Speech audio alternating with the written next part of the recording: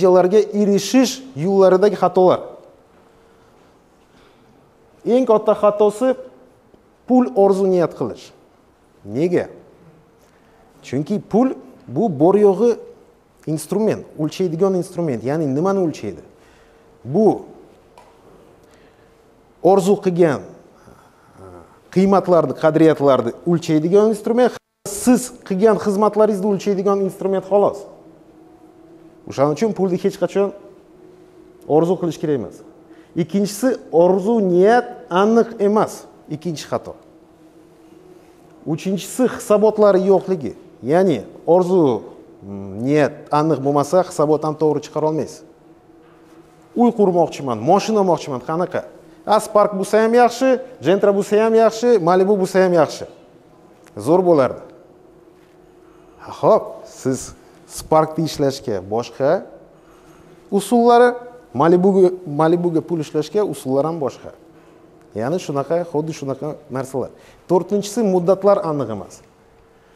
Insonlar mana shu ko'p joyda har xil videolarni ko'raman, trenerlar har xil gapiradi. O'zingga xohlagan maqsadni yozib qo'ysang, muddatni yozib qo'ysang, nima bo'lsa ham erishasan. Ko'pincha o'xshamaydi. Nimaga? Chunki inson maqsadlarga erishish yo'lida o'zining imkoniyatlarini aniq bilish kerak. Qaysidir inson bitta maqsadni, misol uchun bitta pul miqdorini, ya'ni aytaylik, misol uchun $1000 yoki $100,000 o'zining imkoniyatlariga yarasha bir oyda ham topishi mumkin. Ayrim insonlar 10 yilda ham topolmay qolishi ehtimoli katta. Hammada har xil. To'rtinchisi, beshinchisi, niyatlar qarama-qarshiligi. Eng nozik joy ayniqsa mana shu joyda. Nimaga?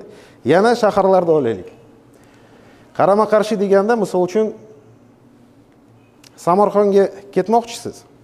Lekin по пути Almaliqda misol uchun balig'ini yemoqchisiz. Yetib borasizmi? Yoki vodiyga ketganingizda Jizzax somsani yeb ketmoqchisiz по пути. Ya'ni, siz o'zingizga maqsad qo'ydingiz. 2 yilda biznesimni rivojlantiraman.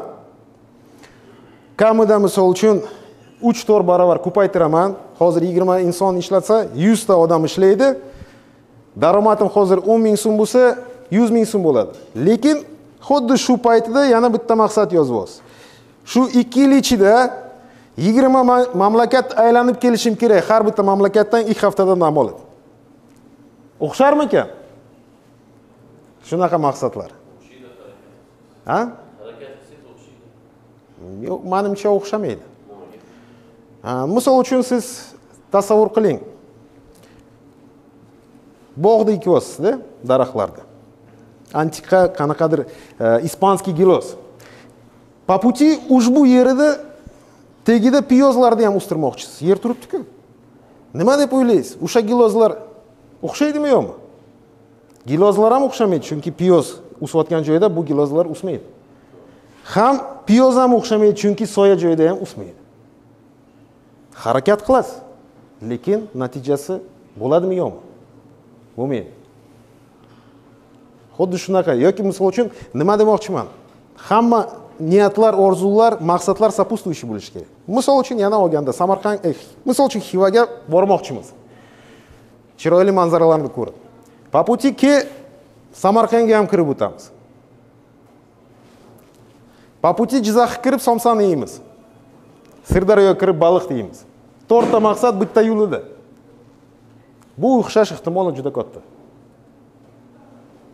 Ya'ni shunaqangi o'xshagan qarama-qarshi aynan mana bu eng ko'p xalaqit berayotgan maqsadlarni erishish yo'lida qarama-qarshiligi. 6-strategiya yo'qligi.